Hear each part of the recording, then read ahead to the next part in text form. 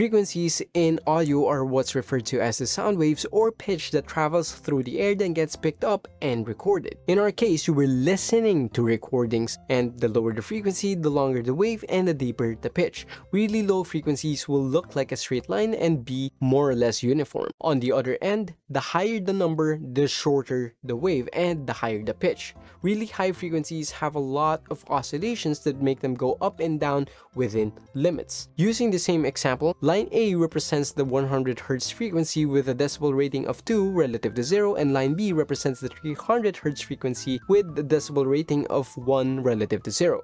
In this example, the lower frequencies are louder than the higher frequencies, which leads us to the next part, the segments and the sections that makes up a frequency response graph. Let's say that line A starts with 1 decibel, can go up to 3 decibels, and represents the 20 to 250 Hz range. Line B starts at 1 decibel, can go up to 2 decibels, represents the 250 to 4K Hz frequency range. Then, line C starts at 1 decibel, can go up to 2 decibels, and represents the 4K to 20K Hz frequency